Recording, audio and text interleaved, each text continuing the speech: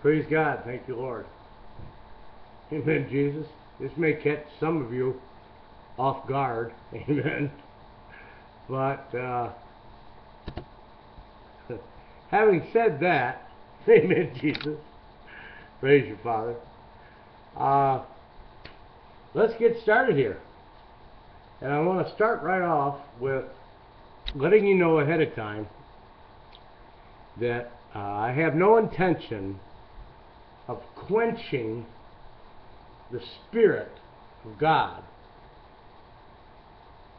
because I get to an end of about 30 minutes of sharing, amen, and decide, all right, well, that's enough. They're not going to pay attention after 30 minutes, amen, Jesus.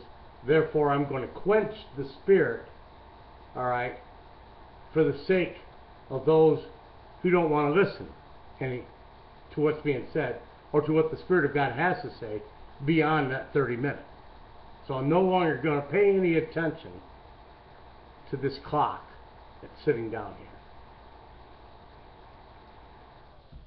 Now, if you want to stop and start these videos, amen, Jesus, according to your ability to be able to sit and listen, then by all means do so. There's no problem there, amen? But I myself, relative to what I just got done sharing, believe by faith that this is as important an aspect of our coming back into or on the foundation of which we were established upon as any other, if not the most important aspect that we need to get waking up and shaken out of, okay, is the idea that, well, if I go there for 30 minutes and listen to someone sharing the Word of God, well, I've done my deed for the week. That isn't the truth. That isn't the truth, and it's part of the lie that's been being spread from generation to generation. Has absolutely nothing to do with the work and the will of the Father. If you don't want to hang out and share, if you don't want to sit and listen and be a part of, which is another part of the aspect of the body of Christ. It is a many-membered body that requires the participation of everyone who is listening. It isn't about one person sharing what the Spirit of God has led them to share, all right, without the participation of the other members of that body. It's absolutely critical as a witness that it be established in and among the many members that we reason with one another concerning the work and the will of the Father, especially at this hour of the day. So, that I will not do anymore. I will not quench the Spirit. I want to go right now into what I believe the Word of God tells us is the truth. And I have shared this before. I'm going to share it one more time. And after that, I'm not going back on it. There is a story, amen, Jesus, in the Word of God that Jesus gave to us, a parable concerning the vine dresser. Now, this is not the vineyard owner of which the time clock. This is the vine dresser. And there we see the Father coming to his garden, I believe, is the household of faith. And the gardener, who I believe is Jesus, is tending, all right, to one of the trees in the garden. Well, when the Father appears The Father says, I've been coming for 3 years now, and this tree has not produced a fruit. Cut it down. Gardener says, whoa, wait a minute. Amen, Jesus. All right. Let me put a little fertilizer in it first. Okay? And then we'll determine whether or not the tree needs to be cut down. And that's generally the gist of what's going on. And what I see there, relative, and I'll give you the second part, scripturally speaking, of the witness. So we have 2 or more witnesses of Scripture of which we can establish a truth upon. The next one is the actual period of time of which the Lord was here discipling the disciples was 3 years. I see those 2 as a witness to me that when a person first comes in to the baptism of the Holy Spirit or into the study of the Word of God, that there's at least a minimum of 3 years of study.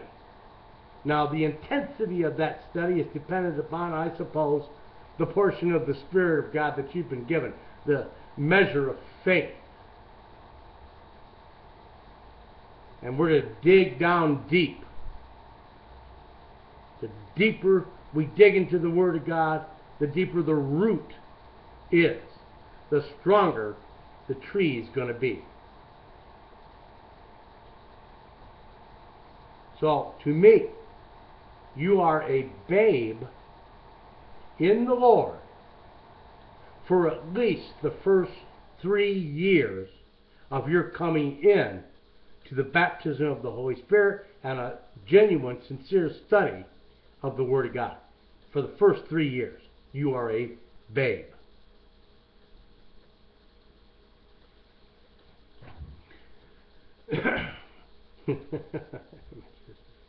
Now, what are the things associated with a babe?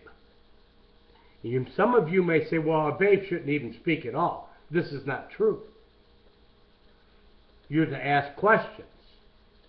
And when you ask questions, they're to be pertinent questions dealing with a real issue in the Word of God that you are sincerely seeking for an answer.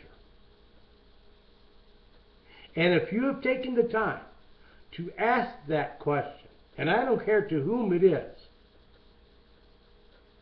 there are a couple things you need to have and receive by faith regarding the Word of God and where that Word came from.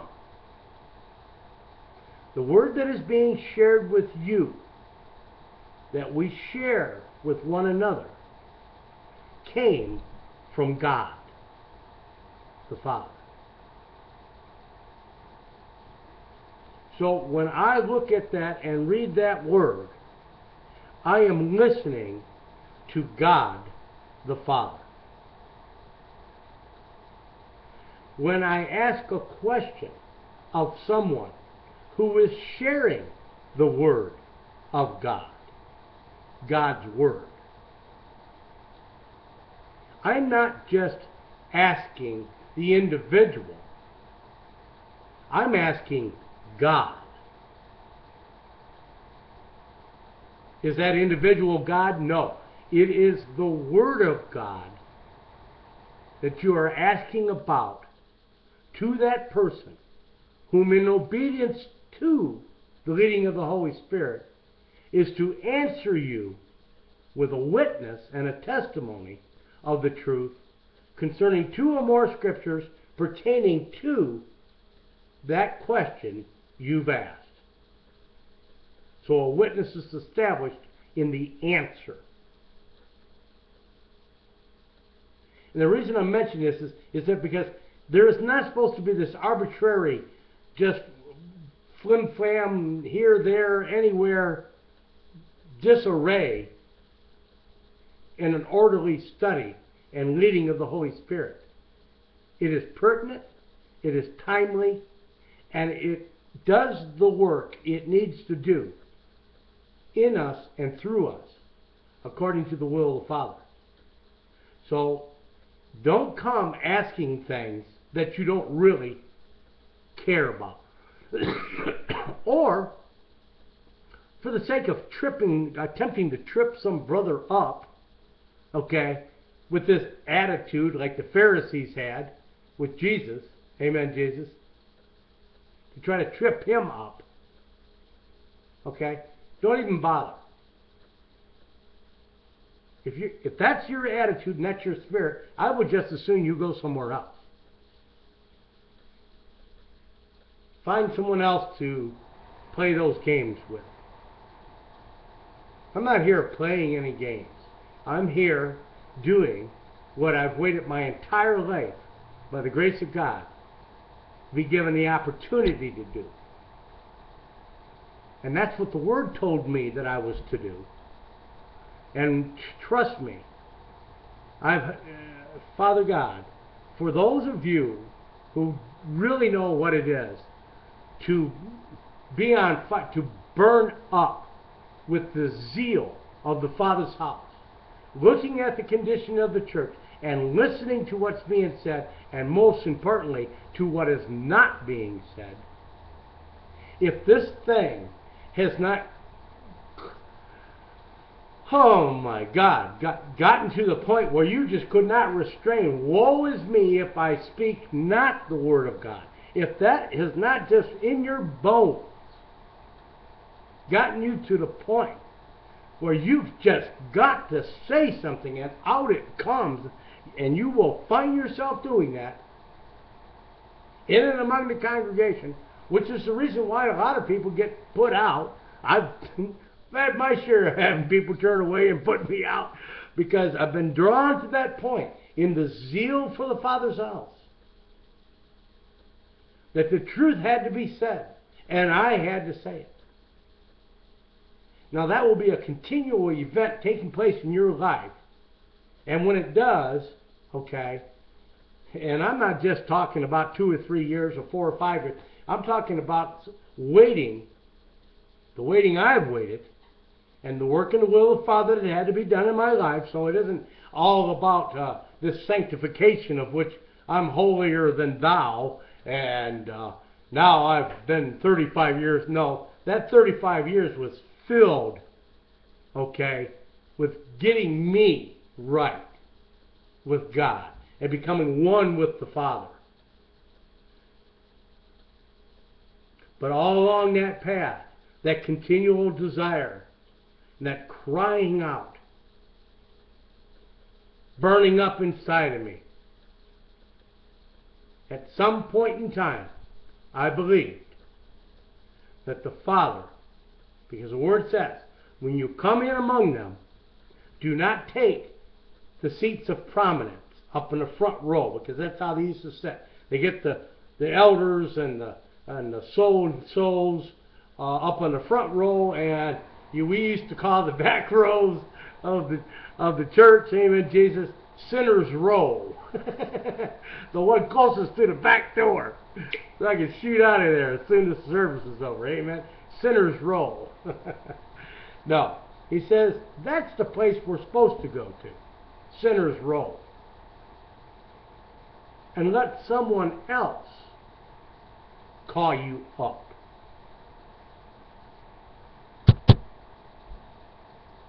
So, I relate that to this journey of faith. And having been restrained because of the work of the will that needed to take place of the Father in my life, to bring me to the point where at this hour He might be able to use me and others after they have been tried and tested, and have learned and studied and been led by the Spirit of God to understand, and they come to a measure of wisdom and to understand caution and prudence, discernment. Then and only then, by the will of the Father, did I allow myself to begin to share on this YouTube. Just so happens it all worked together. I mean, YouTube and all this technology has only come about in the last, I don't know, 10 or 15 years. Who knows? But nonetheless. And I had not been drawn into the use of this in only the last couple of years. But I had shared with you what had taken place 10 or 12 years ago. Amen. To those who have visited this channel. All right.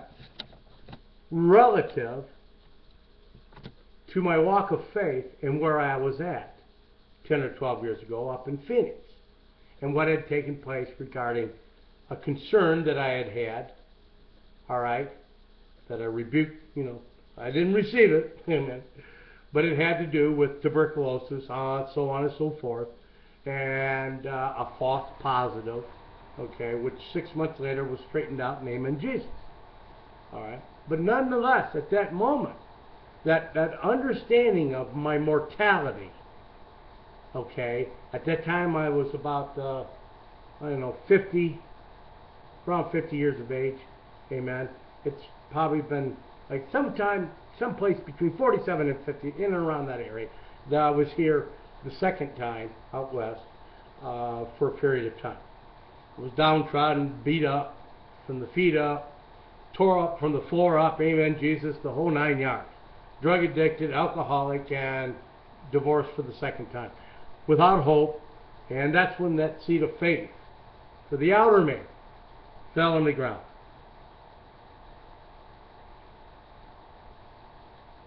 But nonetheless, the issue I'm trying to share with you is not just the walk of faith and the study of the Word of God and the living out of that which has been worked in, okay, which are all a part of the aspects of coming to this point and time of which okay, now some of you say, well, I honor the Father, and 6 months after you start studying the Word, you feel as though you're prepared to start to share and or even teach others. And this you call honoring the Father.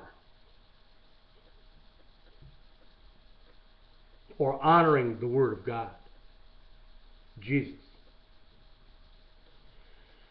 Well, your understanding of what it is to bring honor and glory to the Father is a little different than mine. Maybe it's because I'm old school. Maybe that's it. Maybe this new generation of new believers, okay? Because we have reference in the Word of God concerning Timothy.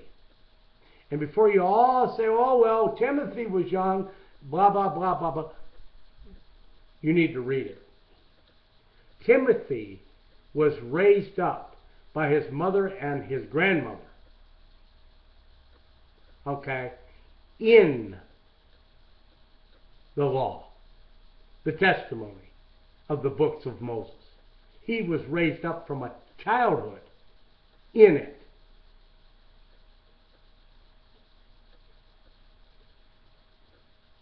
It wasn't like he just came to understand.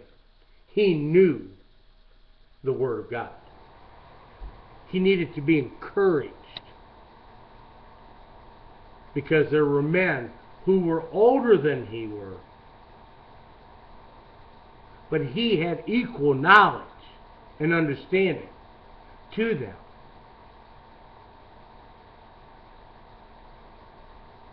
In that case, if you have studied that Word of God, and some have,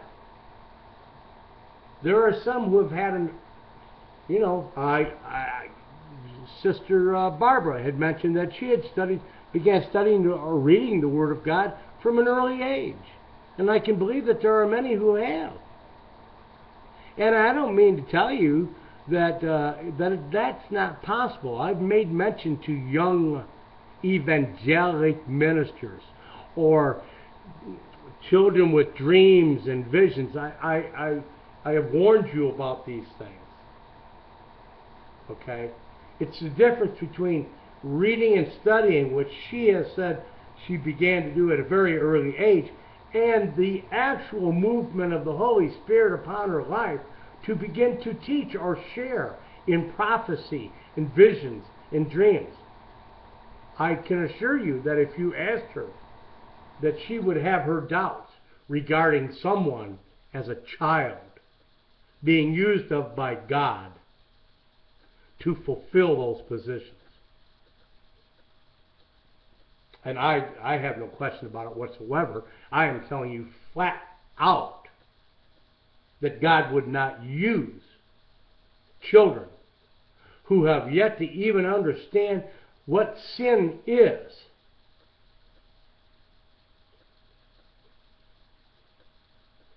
to begin to be using them to share visions and revelations of God. Now, you can go off and believe that hogwash if you want to. That's on you. I'm not receiving it.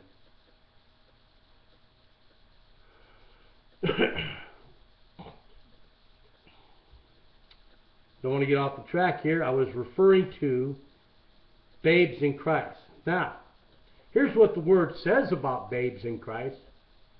That I shall speak to these my people through the mouths of babes. And I've tried to share that with you about the innocence. The heart has been opened. It only knows and understands like a child. Feed me, you know, like a little baby. But it's so genuine, so sincere. There's no guile in their desire to be filled with the Holy Spirit, to be filled with God. In that period of time and in that state of being as a babe, God is able to speak through them. They don't hardly even know what it is that they're saying, but He'll give utterance through them. He does that to check to see if we're listening and if we're being obedient. And I've shared this with you before. How many churches have you ever been that allowed a babe, allowed the Holy Spirit to give utterance through a babe, amen, Jesus, and people actually listen to hear God? It's almost unheard of today. We've got they're scribes, they're Pharisees, they're this religious, I don't know what in the world you would call it. It's just, it's a religion. It's religious. It's a practice. There's no life in it. It's death. The living Word is active.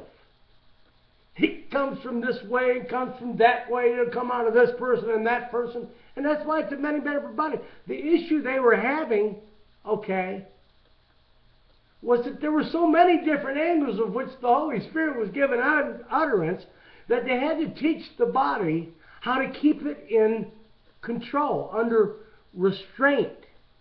And that was not to quench the Spirit, but to give everyone an opportunity to be used by the Spirit of God to utter that utterance. And others might be able to hear what's being said. Because when you got 2 or 3 people speaking in tongues, and you got a couple, I got a vision here, I got a dream here. I mean, all of this information is coming out all at once. Nobody's able to be edified by any of it. That's why they set the elders in the church. It was never meant to quench the movement of the Holy Spirit, but only to give guidance to it. That everyone might be able to participate, and by, amen, Jesus, as everybody is not participating, and that's why I continue to encourage you, each one of you. Amen, Jesus. Father, please share what the Holy Spirit is giving you to share. If you studied the Word of God last night, amen, Jesus, and I don't believe in coincidences, this is by faith. and the next day you get on the video that I've shared on the channel, amen, Jesus. Well, Brother Andrew, the Lord was just sharing that with me last week, or He was just sharing that with me yesterday. Share that. Share what the Father has been sharing with you. Even if it's something that entirely different than anything I've even mentioned. I don't care. I want to hear what God is saying through the Holy Spirit to you. These are the fragments that are being gathered together in the basket. And if we don't start let the fragments come forth so we can start gathering them as a body, how are we going to get that basket filled up? Now that's one way of looking at it. There's different ways of understanding what's taking place. But I'm trying to bring you into a general concept, understanding of what the true foundation of our faith was about. And how the body actually functioned as many members. And I can assure you, what has been taken is advantage of the position of elder and of teachers and pastors. They have gone way beyond what it was that they were originally established to be. There's conversation about where a pastor is at in the order of the church has always been a consistent thorn in the flesh of many, which they've gotten to the point that they ignore it and don't even pay attention to it. But if you'll look down in the order of prophet, teacher, healer, pastor, it's way down at the bottom of the list. Yet we've promoted him right to the top of the list. It's out of order, folks. It's away from the established foundation of which the Father desires to draw us back onto that foundation. We're not going to get there by continuing in disobedience.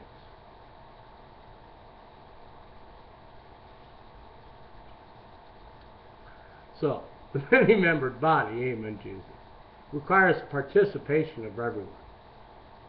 Amen. And then we break that bread, and the crumbs fall off the table, or in the breaking of that bread, more is revealed. That's how the revelation works. Let me help you to understand that, because I'm sure you don't understand. Another aspect of the body was one would have a revelation, a light bulb moment, where the Holy Spirit will utilize what's being said at that moment with what that person had learned, okay, in the study of the Word of God, and add the third part of connecting something that the Holy Spirit brings to remembrance that connects itself to what's being spoken at that moment and comes into a greater understanding from the two. What is presently being spoken, what is being drawn from the past, okay, past, present, and future, okay, brings forth the greater. That is a revelation. Wow. Well, that revelation starts a work. Because when that one stands up, and he says, who has a revelation? Stand up. Share that revelation. And when you've done shared that revelation, sit back down. Because I guarantee you, by the grace of God and the movement of the Holy Spirit, amen, Jesus, someone else is going to get a revelation. And they're going to stand up. And the Word says, okay, he with the greater revelation stand, or the, okay, and you sit down. One starts it, he sets it, another that adds on to that. What was just shared is, oh yeah, amen, Jesus. and he stands up and shares. And then another one, he sits down, and he stands up. And pretty soon, if you're all listening intently, which you should be, God's going to put a group of things together for you, for us, and we're going to have a hallelujah, amen, Jesus, thank you, Father moment that'll shake that roof right off the foundation, amen. And you'll get up and start dancing and praising and giving glory to the Father like you ain't never done it before, okay? Trust me. This is how the body was to work together as a many member. That's why the idea of sitting behind each other, looking at the back of each other's heads, it's in such contradiction and confliction with the movement of the Holy Spirit that Father, please help them to understand they need to tear the benches out of that joint and get themselves set up so they can face each other. If it's just tables that you're sitting around, and there's several tables, and I've shared this before, amen, Jesus, regarding where they were at the time the gathering took place, was in some sort of an inn, and Paul stood up on a little box, and that's as far as a pulpit that he got, or any of the brethren that we got, I can assure you, just to be just above the crowd, so you can get the attention of those who are further out, okay, but not to bring yourself up in such glorification that you're way above everybody else looking down on them. That was not the issue, which is common now among the households of faith. And that altar, which was not to be built by human hands, because we have a heavenly altar. That's the one we go to. We're not to go to the one built by hands. Those of you among the fellowships right now who are still making altar calls, oh, Father God, turn away from it. Turn away from any fellowship that has benches. And you're still looking at back at that is not fellowship. That is not the gathering together of the body of Christ in the many members. That is not how the Father would have us be with one another. We're to face one another. Sitting at tables, yes, that's fine and dandy. In groups, yes, that's great. But there should be a freedom and a casualness to it. And an earnest and genuine desire from the hearts of those who are there, that the Holy Spirit move upon us, and a respectfulness that we listen and hear, and not make so much commotion by two or three that the rest of the body is being distracted from what's being said. Now, it's my belief that a time would come when each of the members of the body of Christ would know the proper order and would do it automatically without having to have pastors and teachers and all kinds of people around you guiding you, because it was to have matured. Our body, our collective body, as many members, was to mature into the full stature of Christ. That's why there's an issue about the babes. If you're not matured in the full stature of Christ, if you have not come into the maturity, spiritual maturity of the fullness of the stature of Christ, then you've got a problem, and you need to get submitted in obedience under a teacher who's helping you learn and understand what it is to come into the fullness of the stature of Christ.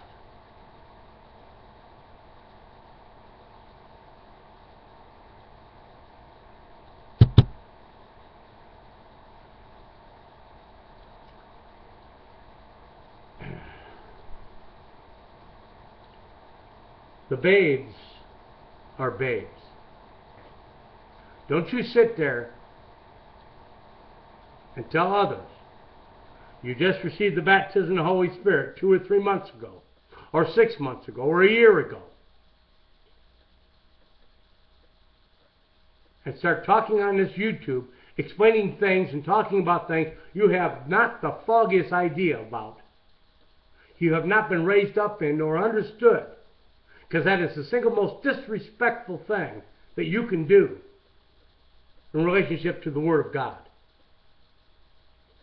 We show honor and glory to the Father in obedience, to submission, to listening, to learning.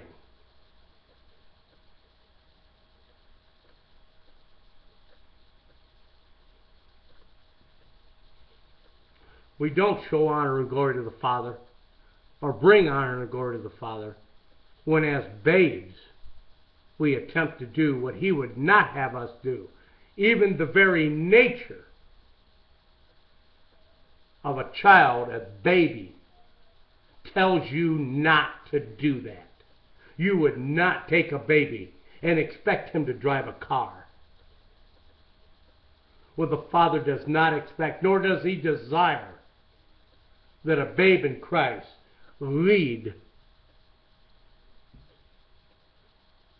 the body of Christ. It's a man-child relative to a childlike faith, which I don't care if you get to be 150 years old and study the Word of God for 149 and 9/10 of the years. In your heart, you will always come before the Father as a little child. If not, then you got a problem. And a little child shall lead them. And I've explained to you in the Scriptures what that means. It's the man-child company. It's the ministry of the workmen of the 11th hour who come at the very end of the day. Now we know we haven't entered into the 7th year because it's still a part of, if you check the vineyard out, it's still a part of the working day. It's still a part of the same 6 days which we work because they're called workmen. And then you come right at the end.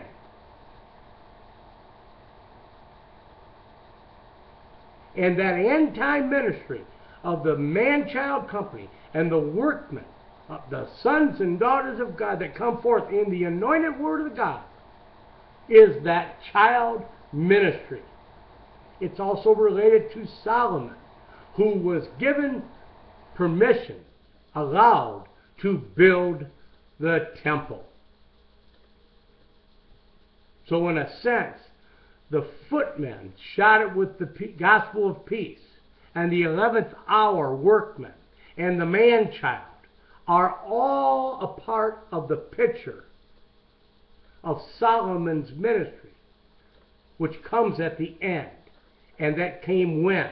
After David, the suit of armor, spiritually speaking, of which we've been a part of in the in-part ministry, which is coming to an end because the fullness is coming. The fullness of the revelation of the body of Christ, of understanding, of being gathered back into.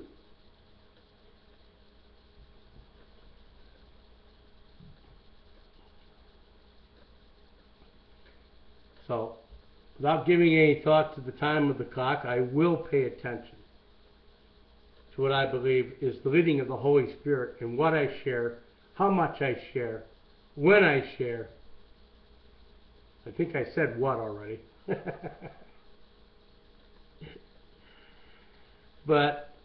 And so, I believe at this hour I've mentioned enough. I think I've got it all out, what the Spirit wanted me to say. And so, the Lord be with you and bless you in Yeshua's name. Amen.